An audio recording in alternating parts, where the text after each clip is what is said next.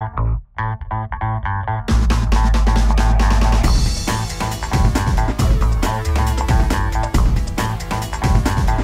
Hammond, and I'm out and about here today in Long Beach, and we've got a special treat for you. We've got a gentleman by the name of Stephen Smith, and he has actually been a lender for about 23 years, and we've used him several times, actually dozens of times, and it's nice to be able to sit him down and talk to him a little bit. So we're going to get to know Steve a little bit and what he does.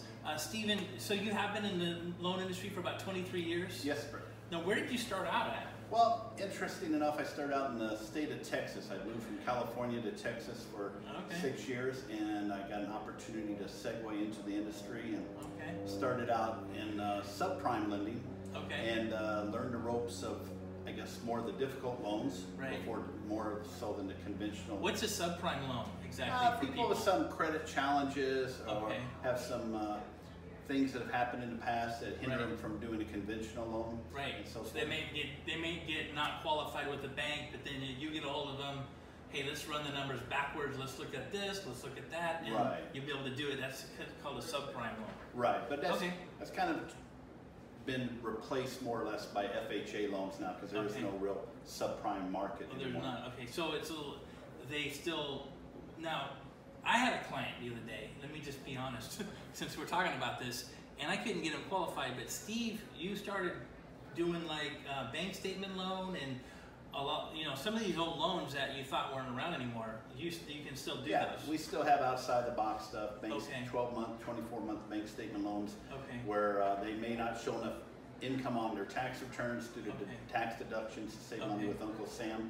We're able to take a look and average out deposits and be able to generate the income on paper needed to qualify. Okay, so you have a lot of different lenders and banks you can go to send this stuff and try to figure out who will give you the best rate. We can look inside the box, and if it's not available, we go outside the box to find a home for it. All right. So you were in Texas doing subprime loans. How many years were you doing that? Just a couple, and then we got an opportunity to move to Santa Monica, California. Okay. And that's where I met you. Right. Back in the day. Launched my career at Washington Mutual Bank, which is no longer around after the crisis, and worked there for 5 years. I was one of the top producers and sent on the company trips and whatever. Okay, so you're still doing loans in California. You're doing loans in Texas still?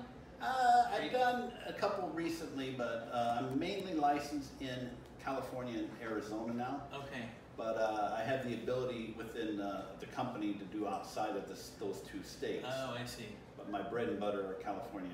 California and Arizona. Okay, so also I've heard that right now the interest rates are the lowest they've been in like 21 months. Is that right? It is, most definitely. We've had a big drop in rates with the tariffs going on with China. Right. And with Mexico, it's caused the stock market to dip. And makes the stock market go down? Yeah, and the bond yield goes down, and then the rates go down with it. The bond yield goes down, the rates go down? Yeah, people traditionally, when stock market does poorly, they pull their money out of that and put it in the bond market, which is a more secure place to park your money. Right. And the more bonds sold, the more the yield comes down. Okay. That's my understanding. And then the interest rates come down too? Yeah, interest rates follow that. Okay. So are you getting a lot of refinances right now and a lot of purchases, or both, or what? Blend of both. Blend of both. I have past clients that I keep getting calls from to refinance, to refer me clients, and so forth.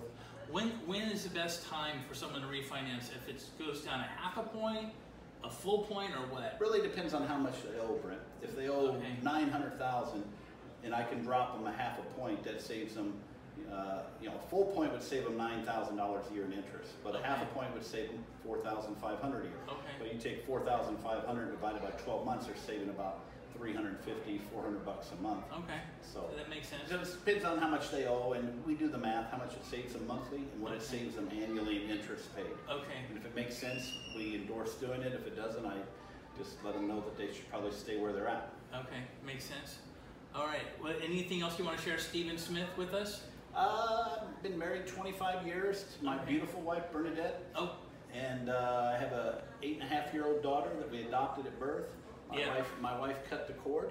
An incredible little girl, and they're visiting here too. I think they're coming up. Hey, there they are now. Come on over and say hi to. Hey, honey, we're doing a little We're doing a video. You want to come get a hug? Isabella, come here, please. Isabella, come give Dad a hug. How you doing?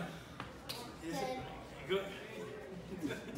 This is Isabella. So, this is Isabella. How old is she? She's 8 and a half? How old are you? I'm 8 3/4. 8 and 3/4. Get it right, man. Don't 8 and a half. I'm sorry. Did you go to Disneyland? Well, not yet, but I'm going to go on Friday. Nice, all right. All right, well, this Friday. This Friday. Well, I heard you guys might be going to Disneyland. That's pretty cool. I'm really excited for you. Thanks. Well, nice to finally meet you. I haven't seen you in quite some time. You were just really small when I saw you, so it's not often I get to see your dad, and a special treat interviewing him, talking about his loan business, and then getting to meet his daughter. That's special. Really awesome. So nice meeting you. Nice meeting you. All right. Well, Steve, how can people get a hold of you if they want to refinance? I've kept the same number for the last 20 years. The best number to reach me is area code 310-309-9900. Okay, and we'll put that down on the board.